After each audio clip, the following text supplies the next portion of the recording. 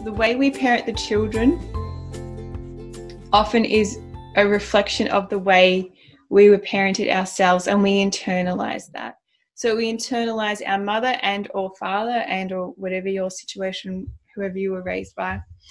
Their external voice becomes our internal voice and our internal dialogue of parent with our own inner child.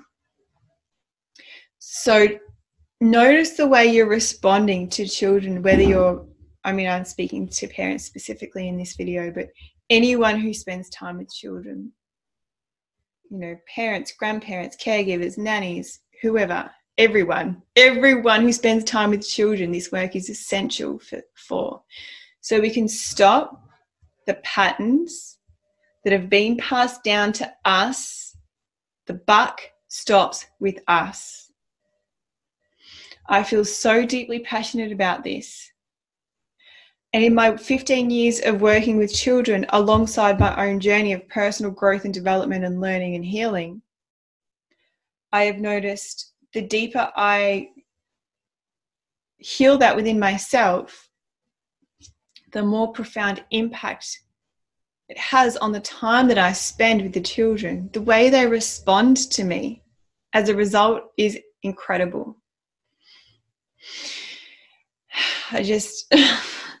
The more I realized this, the more motivated I was to continue on my own on that journey, because I was seeing what impact it had on the children.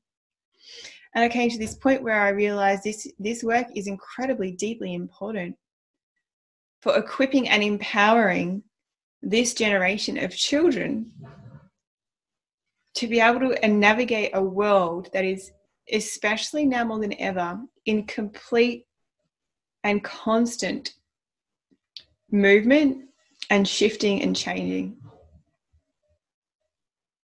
For them to be able to navigate and pivot that and be in a space of empowerment and respond to an ever-changing world comes from the skills we pass down to them. So the less traumas we can leave them with to have to work through in order to be able to get to a space where they're able to navigate with the world and thrive within it,